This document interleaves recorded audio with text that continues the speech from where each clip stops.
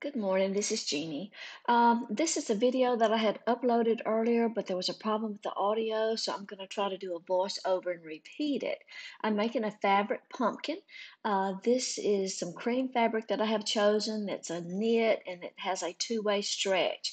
I've cut a 24-inch square and I actually have two layers there to make a pumpkin. Now, there's different ways that you can cut your circle. You can lay it out and, draw it and measure it, but I'm just folding the square, fold it over once, and then fold it again.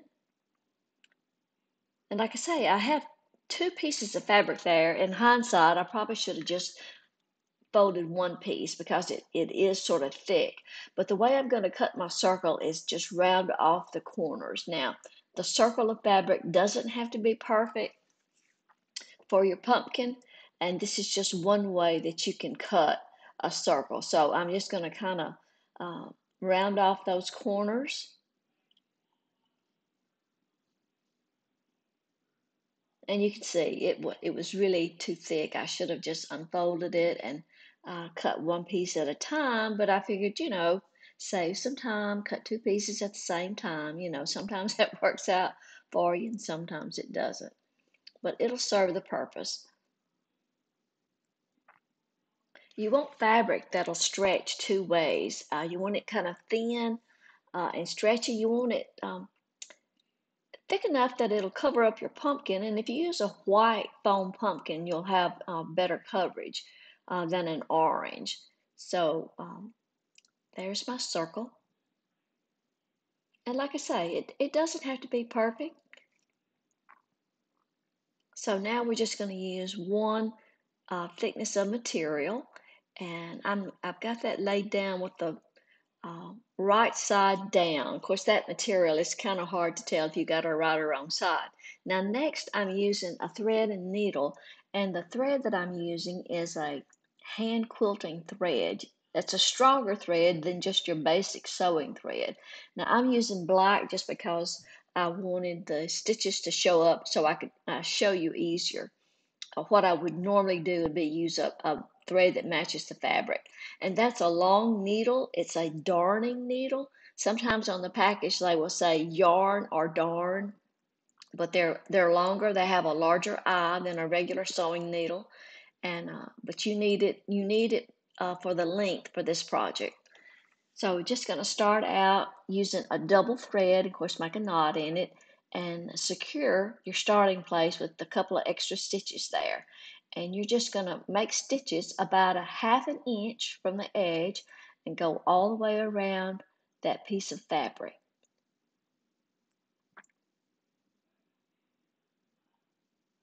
I had about a 36-inch piece of thread once I had doubled it. Um, you don't want to you want to be able to use the same thread all the way around the pumpkin. It has to be the same because you're going to pull that and gather it once you get your stitching done all the way around.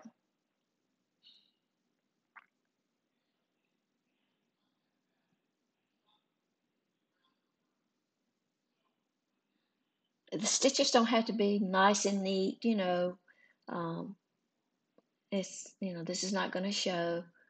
Um, and even that black thread doesn't show, once you get all the way around it, once you get finished. Excuse me.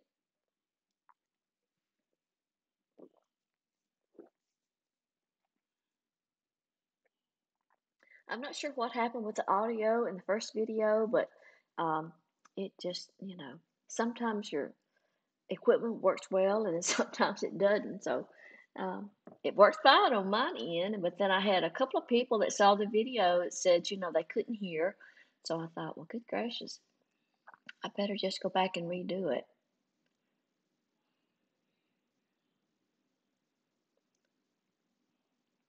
Now this is a very sharp needle, so be careful while you're sewing. Um, and of course, I got stuck. I always get stuck no matter what I do, but just be careful because they are very, very sharp. And you do want to put them away, put them in a safe place when you get through with them. There's certainly don't want your kids or pets to get a hold of. So once you get all the way around the circle and you get back to where your starting point was, just stop there. You don't want to put any extra stitches. And then you're going to kind of tug on your thread gently and gather that up. Spread those gathers out, make them kind of even. But just kind of tug on the thread. You don't want to break your string. If you break your thread, you'll have to start over. But just kind of pull on it gently and kind of spread the gathers out kind of evenly. It kind of makes a little pouch.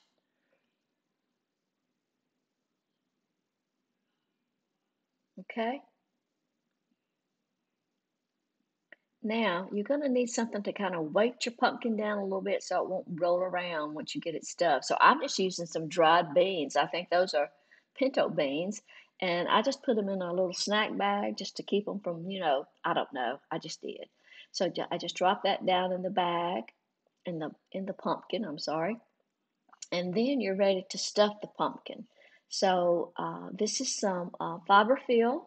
It's some poly fiberfill. This came from Walmart, and I had one bag that was already open. So you want to take like little handfuls. You don't want to try to stuff one big piece down in there. So just take little handfuls and poke them down in there. You want to make sure that at this point, you've got your right side of your pumpkin, right side of your material facing outward, and just stuff those little tufts of fiberfill down in there. It takes quite a bit. It takes more than you would think it would.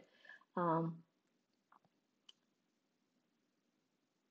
this 24-inch piece of fabric is going to result in about a 10-inch by 6-inch pumpkin. So it's a pretty good sized pumpkin. So just keep stuffing it until you get it as firm as you want it.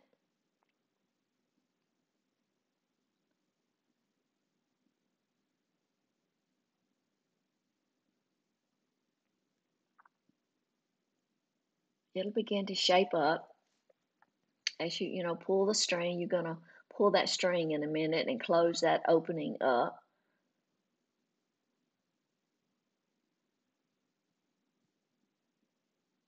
So you just want to carefully pull on that.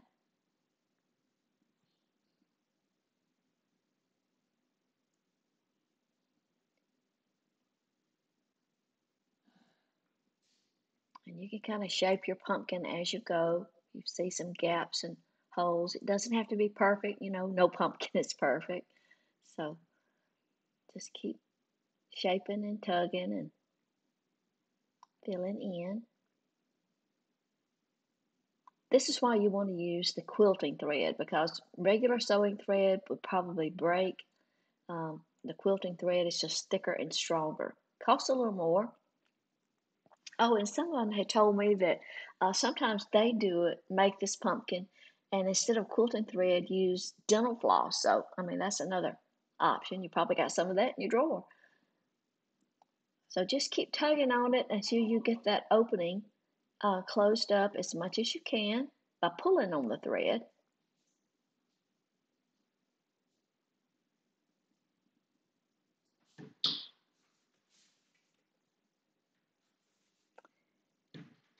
Just keep tugging and pulling. You'll finally get it together there. And once you get it close as you can, hold on to your thread and put your needle through. You want to catch both sides, and you want to close that opening up by making stitches there. So you have to kind of hold on to your thread with one hand and put the needle through with the other, and just kind of keep working on closing that hole.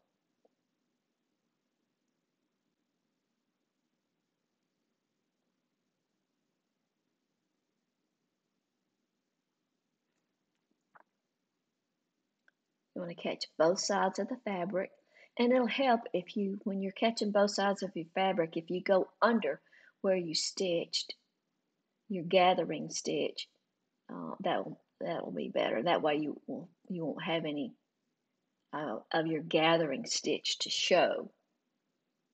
So just keep stitching back and forth till you get it closed. It'll take several stitches.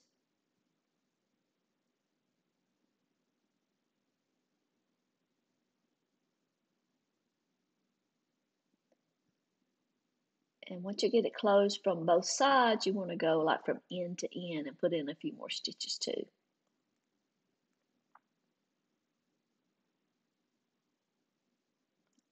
This is where you have to be very careful about not sticking your needle in your fingers. Sometimes I use a thimble when I'm stitching, but today I didn't. A thimble is like a little metal cap that you can put on the tip of your finger to protect it a little bit.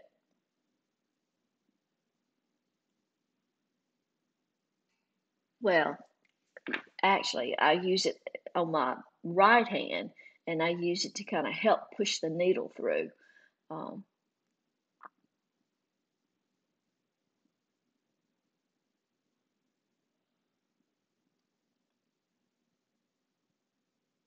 so you want to close that up to where you don't have, any gaps.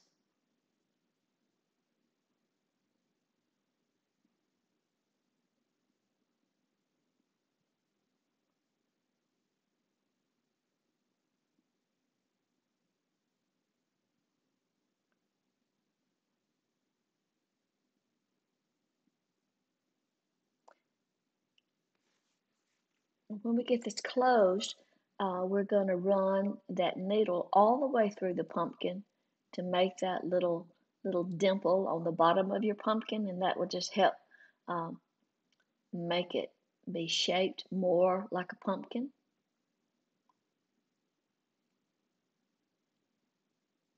And then we're going to attach a real stem. Now, I saved my pumpkin stems from last year and just put them out in the garage and let them dry.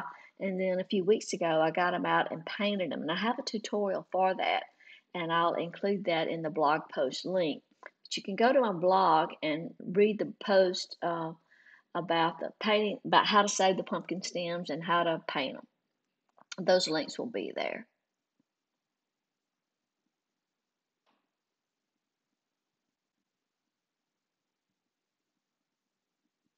This is why you need that longer darning needle to be, excuse me, to be able to do this. Sorry about that. Let me see if I can mute my computer.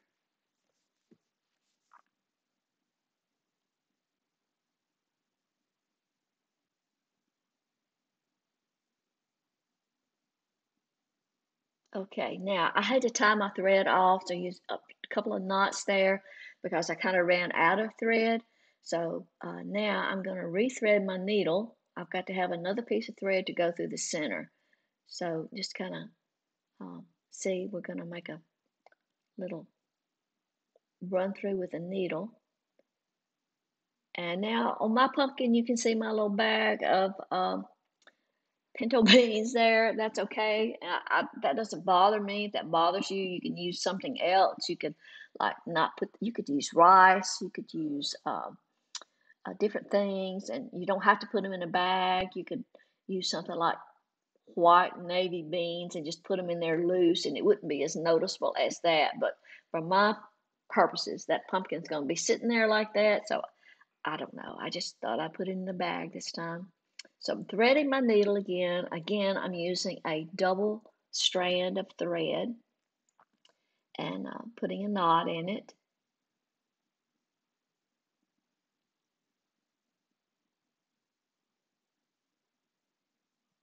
And this is where you have to be really careful. You're going to go right down through the center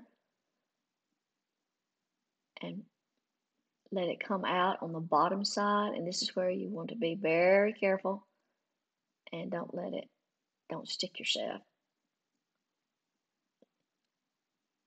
But push that needle through.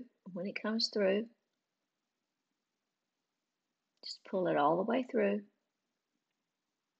And then you're going to go back, leave a space of about 1/4 of an inch, and go back and come back out the top there and pull on that and snug it up just a little bit, and see that makes a little dimple for the bottom of your pumpkin, and it helps keep the shape. So now you have to kind of hold some tension on that thread, and then you've got to put a couple of locking stitches to just, hold it in place. You can make another pass through if you want to. I didn't on this one, but I will, do several stitches there to, hold that in place well.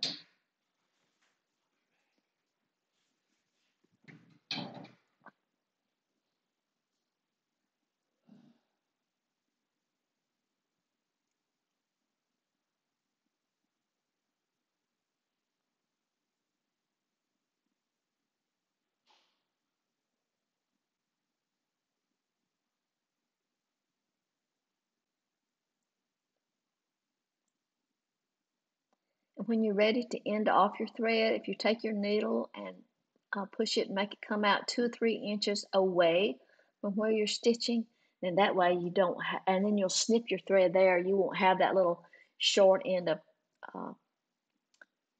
uh, thread showing. It'll kind of hide your thread, once you cut it off.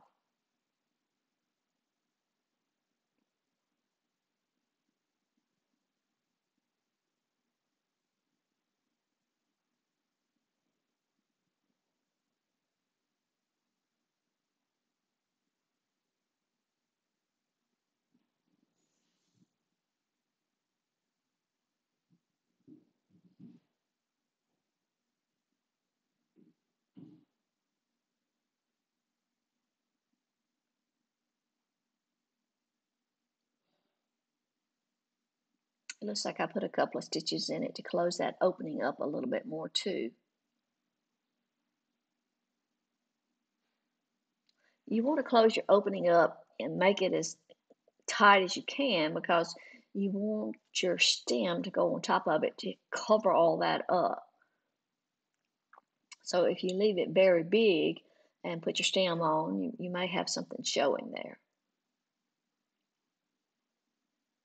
Now then, so put a little tension on that and snip it off, and then your end of your thread is not left sticking out anywhere.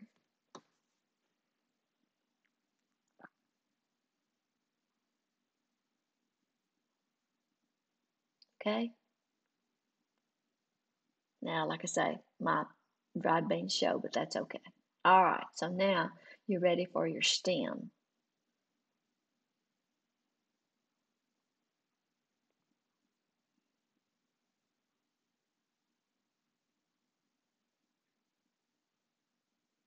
So that's where I'm just measuring. It's about 10 or 11 inches in width, um, and about 6 inches in height. Now that's not counting the stem, of course, but uh, and there's the stems. Those are my leftover pumpkins from last year, and I just trimmed those off the pumpkins and cut away as much flesh of the pumpkin as I could, and left them out in the garage to dry.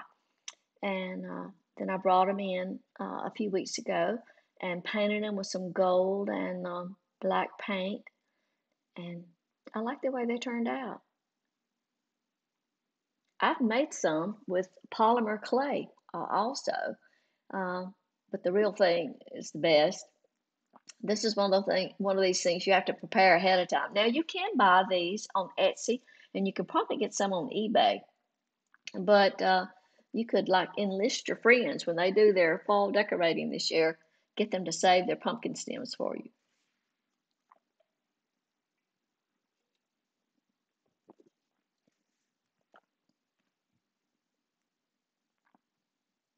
Now I'm going to attach that with hot glue. I've got my hot glue gun heating up over there, and I'm just going to try to cover the bottom of the stem good enough to stick, but I go all the way out and get all those little points, but I don't want to have so much excess glue that it squishes out, once you uh, put it on the pumpkin. So uh, just, dab it here and there.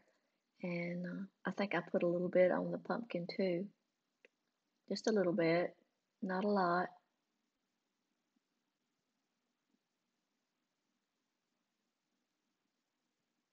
And then just stick it on there. Now you want to hold it, and you want to hold that till it dries. So just, and that's it. I like the way it turned out. Um, I had a little bit of excess glue there, but it doesn't really show. So, and of course, when you handle your pumpkins, don't handle them by the stems. I do that even with my real pumpkins. When you go to pick out your pumpkins, I pick out my pumpkins kind of according to the stem. I try to pick out pumpkins that have the best stems. And that's it. So I've got several more colors to do, and I thank you for watching, and check out the blog post, jeanniepence.com. Thank you.